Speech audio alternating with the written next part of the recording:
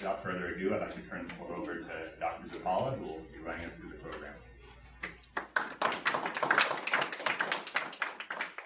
This is a 20-minute program that is essentially a warm-up for your athletes to get ready to play, both in match and in practice. And not only does it warm them up, but it actually kind of activates, if you will, all the proper muscles to stabilize their hips and their pelvis. So this is something that FIFA is obviously branded and is behind.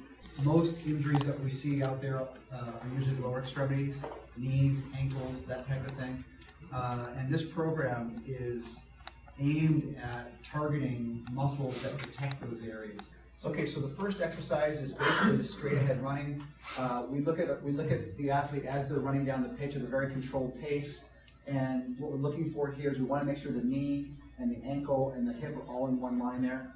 That's all we're looking for there. We want to make sure as they land, I call it running with a purpose, running with intention. You want your core activated, you want your core engaged. You don't want to run kind of soft. You don't want to just kind of fall into the ground. You want to actually use your core to stabilize your legs as you land. And so this is just the first little bit of the warm-up to kind of watch how the athletes move. The next phase gets into warming up the hips. So this one's called hip out. And if you watch, as the athletes go to move, they're going to plant, stabilize, and then they're going to lift one leg, and they're going to lift it up, and they're going to lift it out.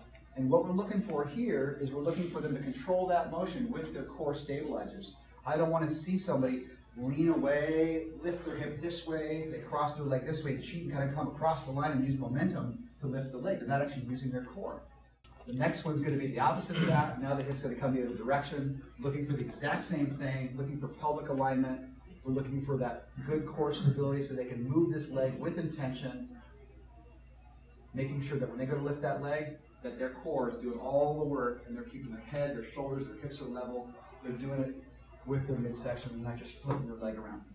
All right, the next one is going to be circling your partner. Here's where we first bring in lateral stability, okay? So the athlete's going to kind of start, run to the first cone, and then go sideways, keeping their legs wide, stop, change direction, circle, and go back the other direction.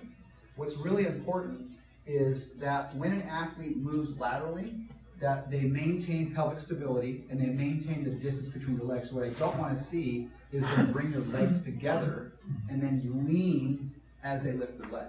I want to see them be able to keep their legs apart and move laterally, right? All right, the next one is going to be a very similar activity, a very similar action, except now we're going to add explosion to the lateral movements. Now we're going to come off to the middle, and now we're going to shoulder bump our teammate. The one thing they don't mention in the video, if you guys go home and check this out, they do the same side. They don't make the athletes switch. I encourage you to make them switch sides after that so that they're actually using the other leg. Next one. Now we're going to do quick forwards and backwards sprints. So now we're going to pick the pace up a little bit, and we're going to do more stopping and starting in sagittal planes. And then what we're looking for here is as they change directions now, we're looking for the nice low center of gravity. We're looking to see if those knees cave in, dropping their hips back, change directions, and move back in the other direction, okay? Deceleration is something you have to prepare for and plan for, and proper execution of deceleration is actually harder than acceleration. You use twice the muscles decelerating as you do accelerating. So it's really important when you load the body in a decelerating or eccentric phase that you really pay attention to form. Okay, now we're going to switch gears. That's basically the beginning part of the warm-up. The next part goes to more core stability and strengthening. So I encourage you when athletes are doing what the Europeans call a bench or a plank, that it's really critical that they activate their legs more. They're talking about wanting a straight line here, and that's exactly what we're looking for. But look at how much below that line his knees are. He's got quite a bit of bend here. I'd like to see more energy or activation into the legs where you're trying to really straighten your legs and either push your legs out or together, so you're actually activating your legs. That's going to turn your pelvis on more. These exercises, this particular section, has 3 levels. So there's going to be six or so exercises in here, but each one has 3 levels, and the progression of that is something that we'll discuss here at the end of this section of how you progress your athletes, because there's going to be some choices there. But this is what you would do when the athlete feels, or you as coaches feel, that they've progressed and they're ready to move on. They're able to do 3 sets, 20 seconds, not a problem in maintaining their form. Now we're going to take one of their legs off the ground and challenge their stability. The next version beyond this is going to be where you hold one leg. So you're doing the same thing we just showed you, but you're actually holding that leg, you're not just alternating. Again, we're looking for the same alignment, elbow, shoulder, and we're looking for control there. I don't really care how high the leg goes. I think the problem with this exercise can be if you raise the leg too high, you tend to get extension to the spine. I really just want the leg off the ground. I don't care if it's an inch. Just as long as their core is doing the work, I think excessive elevation of that foot is going to lead to someone kicking their back and turning the core off. Okay, so now we're going to go into the progressions for the side plank. Okay, this is the we're going to work on the lateral stabilizers or the external hip rotators. So he's actually working this bottom level here. He's actually working his external obliques there. This is the first progression where the bottom leg actually stays on the ground. And then, of course, you do this on both sides. We want to see balance in our athletes. So the next one's going to be a progression of that. We're going to have both legs off the ground. We're going to be moving back and forth and raising and lowering our hips. Again, this is something that requires a lot of strength and stability in your external obliques. And if someone's not ready for this, what you're going to see is you're going to see them kind of round their body. They're not going to be able to maintain that alignment, and they're not going to be getting up off the ground. They're going to be sagging like that, even though they're trying to be at the top of the motion. So this is the first progression of that exercise, and again, that's only warranted once they've mastered the first one. Then third progression, when you're really good and you can hold that side plank 3 sets, 20 to 30 seconds at a time, now you're able to dynamically stabilize while you're moving your leg. So now he's got to use his external oblique and stabilize that moving leg at the same time. That's a pretty challenging exercise. I want to pause and talk a little bit about hamstrings. Hamstrings are commonly pulled, they're commonly injured. They're one of the most difficult things in sports medicine for us to rehab. They're really tricky, they're finicky, they're large muscles, there's 3 of them back there, and they attach to the pelvis and they attach to the knee. The problem is, when your athletes are running around and changing directions, when they get tired, they tend to overuse their hamstrings and their backs. And that's why you see so many hamstring injuries. You don't really see too many butt injuries. Who out there tears their butt muscle playing sports? They tear their hamstrings, right? So I was really happy to see this exercise included in the program. As the one athlete is holding her down, she's going to roll forward like that. Now she's fighting that with every fiber of her legs, trying not to break her nose on the pitch. And at the last minute, she's going to throw her hands down. What we're looking for here, really good shoulder, hip, and knee alignment as she falls forward. And at the last minute, she'll uncoil and she'll put her hands down. The beginning phase is 3 to 5 repetitions, 1 set. That's it. And you're done, move on. The second iteration, the intermediate version of it, is 7 to 10 repetitions, and the advanced is 12 to 15. When they can do 12 to 15 very comfortably, you've got some pretty good strong hamstrings, and you're probably not going to have a problem with that athlete injuring their hamstrings. And then here we go, we're going to go into some single leg stuff now, which is really important.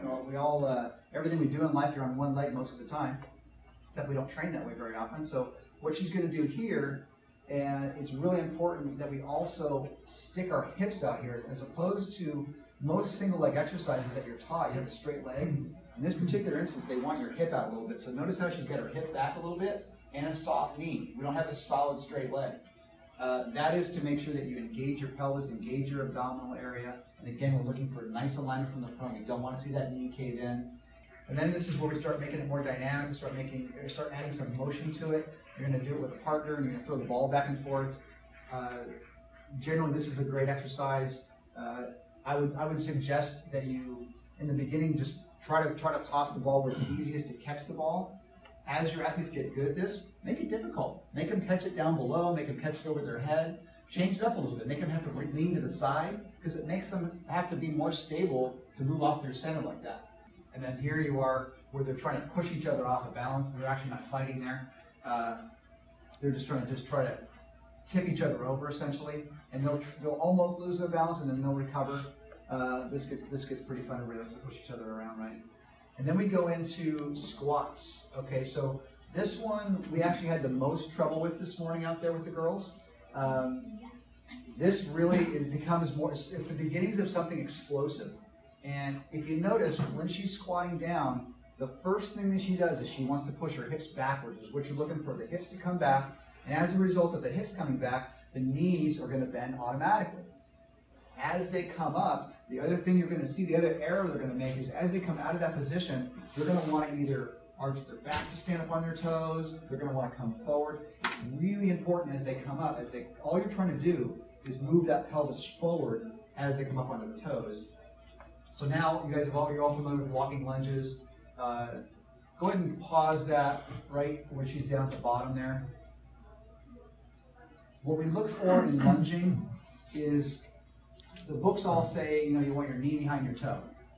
That's great. It's a good way to do it, but you're still going to get a lot of activation in the thigh.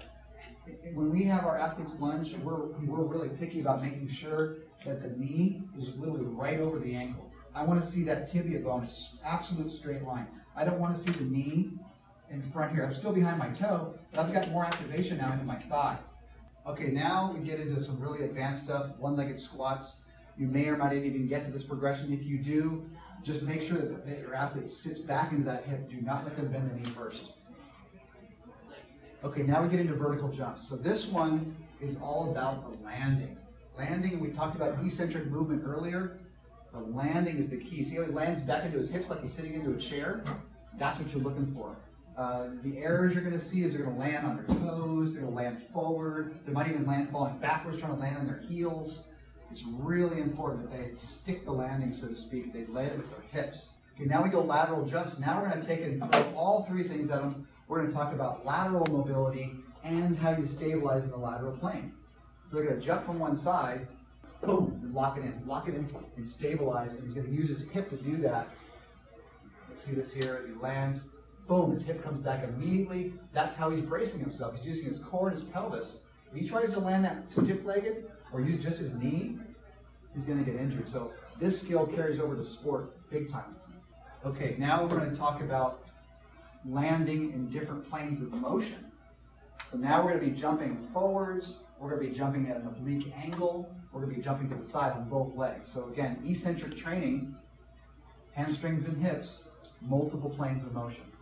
Okay, so now they've done some stuff on the pitch, they've done their core stability work, and now we're going to go back and kind of do some more things that are going to kind of finalize the readiness for practice and or a game. This is simply just about a 75 to 80% sprint, about 40 meters up the pitch, again looking for proper lunge like we've been discussing all afternoon. It's a sprint, but it's about a 70% effort. So we're kind of getting our legs moving first, and then we're taking off. Okay, then we're going to go to running bounding. Now we're going to get more explosive in the sagittal plane. So we're going to do a few steps, and then you're going to see him explode off of one leg, land it, and then jump onto the next one. Land, explode. Again, looking to make sure that those knees and those hips and those ankles stay in one line as they do that. We've got one more. And then this is one of the most aggressive ones, planting and cutting. That's why it's at the end. So now we're going to change direction. And this is where you're going to see any flaws right away when they go to stop and change directions. Watch the gentleman on the left of the video. Watch how poor his lateral hip stability is. He's only giving it a 3/4 effort. He's not even going hard. He can't stabilize himself. So watch him. Here he comes. Oop, hop. Oop, hop again. This guy was fired right when this video was done. I can't believe they didn't do this. That's terrible. That's how not to do it. Yeah, 2 steps every time. That is an absolute failed exercise. If your athletes are doing that, they're not ready to do that yet, or do it at a slower speed. And that's pretty much the 15 exercises. Now that seems like a lot because we did 3 variations of the core stability stuff. This only takes 20 minutes out there. For game days, we're not doing that middle section at all. You're not doing the planking, you're not doing all that core work, you're not doing any of that on game day. The middle second section is completely out. It's only during practice. I think this program can help the endurance of the athletes so that we're not going to be breaking all of our girls so quickly. I really like the idea of doing that hamstring exercise, especially when you have a single game on the weekend. It's not a big tournament. I think I would add that one in. Yeah, do like the 3 to 5 rep one. I like that. I think the sooner we get these young girls fit in their hips like they're supposed to be, I really think you're going to see, if this takes hold like I want it to, I think you're going to see the next several generations of athletes be so much fitter as they get to each level. Abner is trying to develop talent, and you guys are supporting that by being wonderful coaches and giving your time to these athletes. So thank you guys for being here. I really appreciate it. Okay? All right.